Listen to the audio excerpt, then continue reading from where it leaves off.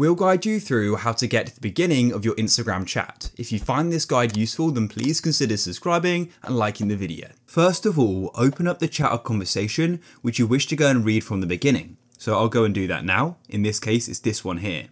So there are a few different methods which I'll cover in this video. For the first method, all you need to do is go and click in the top bar. So go above the messages and just go and click, and then it'll go and take you to the top of the section.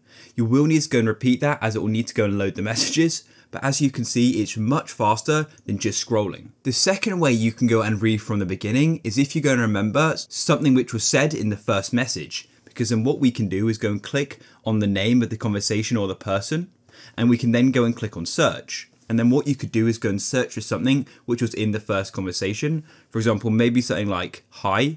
I'll press search and it'll then go and find that message. I can click there, and as you can see, that takes me pretty much to the top of the conversation. This last method has worked really well for me as well, especially if it's a long conversation, because what we can do is go and request a copy of our Instagram data, and in there will be our chats and messages, and it's much easier to go and scroll through the data than in the normal Instagram message. To do that, go to your Instagram profile and go to the top right and click on those three lines.